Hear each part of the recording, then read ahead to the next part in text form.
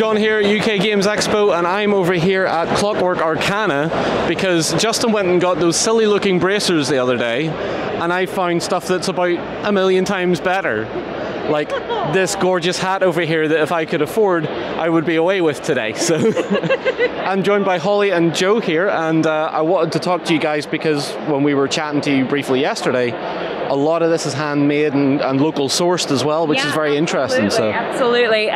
We try and ensure that all the leather that we use is sustainable from local sources.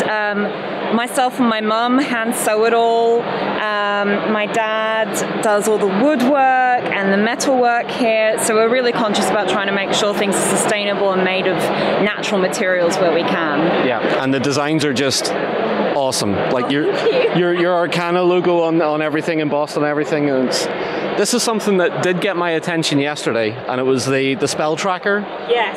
Because is your dad that manufactured this? Yeah.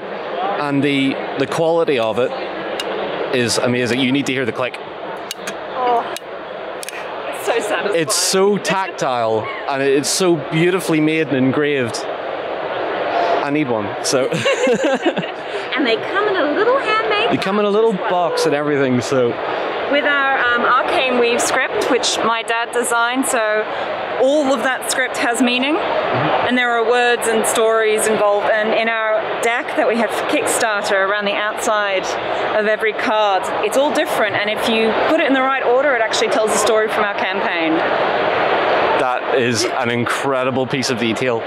But if you're looking for something that's a bit more, I would say, bespoke and individual, something that your entire family's putting a lot of passion into, definitely come and give Clockwork Arcana a look, because seeing stuff like this coming out that's all handmade and there's a lot of thought, effort and passion into it, it's more or less what the wider hobby of crafting and gaming and stuff like that's all about. So guys, thank you so much for having a chat with us. Hope you guys enjoyed this. We'll get a few photos up of this as well, and we will see you all again very soon.